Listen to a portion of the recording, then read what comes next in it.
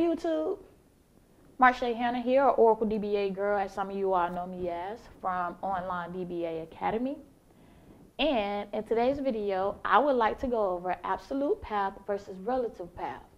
Now, I will be using Red Hat Enterprise Linux, more specifically Oracle Linux. For those in my class, I decided to do this because a lot of you all have struggled with absolute path versus relative path. So I decided to create a video to explain this thoroughly for you. So let's go ahead and jump into this. So first I had a definition of both of these paths. The first one, we have absolute path. The definition for absolute path is the full location of a file or directory. It will always start with the root path. That is key. This is going to be the main important thing. It's always going to start with the root directory, and it's the full location of a file or directory. For an example, we have home Oracle, and that should be desktop. I'm sorry about that typo. Here, if you notice, it starts with root, start in the root directory, and then it goes down to home, Oracle, and then desktop. So next we have relative path. Relative path is going to be the location of the file. One second, my battery is going low. Let me plug in my charger. So next we have relative path. Relative path is going to be the location of the file or directory that is currently next to you or closest related to you, which is why they call it relative. It's going to be related to you. An example would be if you are in the user directory, or we're going to say if you was in the desktop directory, you could CD back to Oracle. Or if you had something that was in the desktop directory, you could CD up another directory or file. But I'm going to show you this because I know that this right here can be a bit confusing. But the thing is, you can CD to something that's close to you without going to the full directory. For instance, if this was desktop, you could CD back to the Oracle directory. So let's go ahead and look at this as an example. Go ahead and pull up PuTTY, or if you're not in my class, just pull up whatever you use to access your Linux file system. As you all can see, I have PuTTY up, and what we're first going to start with is, because the absolute path, it begins with the root, we're going to go there. We're going to CD the root. Now here we're going to do ls. Now this is key to you all really getting to know your file system. Absolute path and relative path requires you to get to know your file system. To the degree that you know your file system will be the degree that you're able to use absolute path and relative path. Now for my students that's in Oracle Linux, the two main directories that we're going to focus on is etc and home. You will get into seeing FRAs and the Oracle Database Administration course. But for now, we're just going to focus on etc at home because those two file systems are universal to any Linux operating system. As a matter of fact, I'll use an example. Most of my students struggle with finding the host file if it's their first time doing Linux, and I'm like, find the host file. They struggle finding that file. What they do is they say vi host, and they get this screen. Now, I'm going to show you why you're getting this error. You're getting this error because if we do ls, you don't see the host file. You cannot just go straight to host if you don't see it. We are going to talk about absolute path first. To get to the absolute path of the host file, you have to know where the host file is located. So we start here at the root. You have to know which one of these the host file is in. And I can tell you now that the host file is in etc.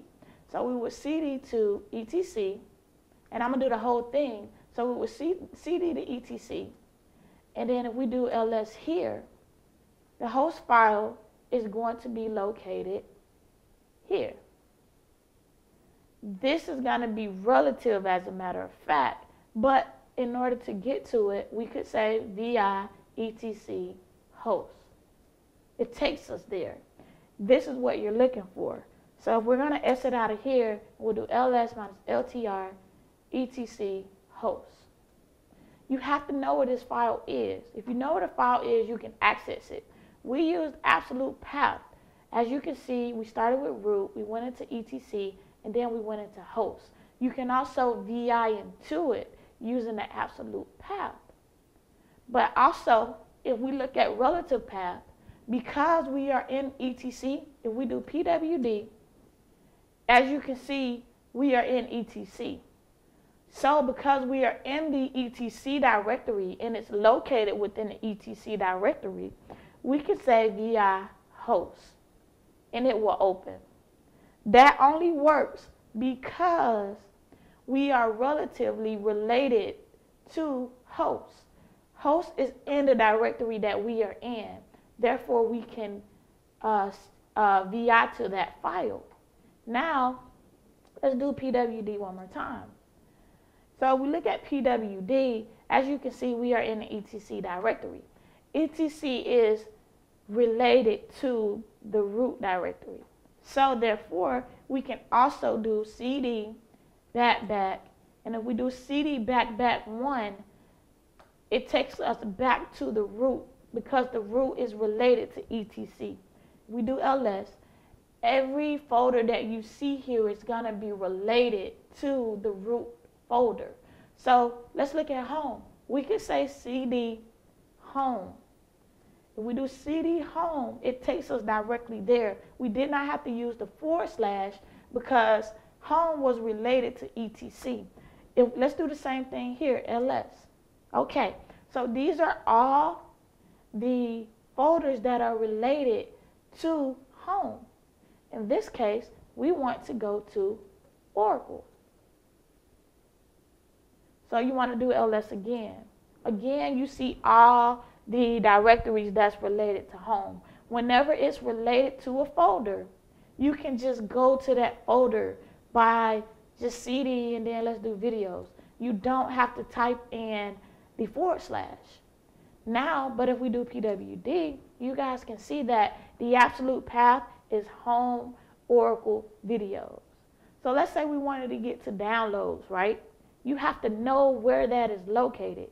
You guys should know that that's in Oracle's home. So to get to that folder, I can't just say cd to downloads. It says no such file or directory because it's not related to the videos. Even if we can go back one, if we go back one, I think we will be in the home. Now you see downloads. So if we wanted to get to downloads and we were in the videos directory, you have two ways. The first way you can get there is you can go to the absolute path, which is home, Oracle, downloads, right? Or we're going to cd back one. You could also do cd back. We know that this is the home. So we can say home and then we can say downloads.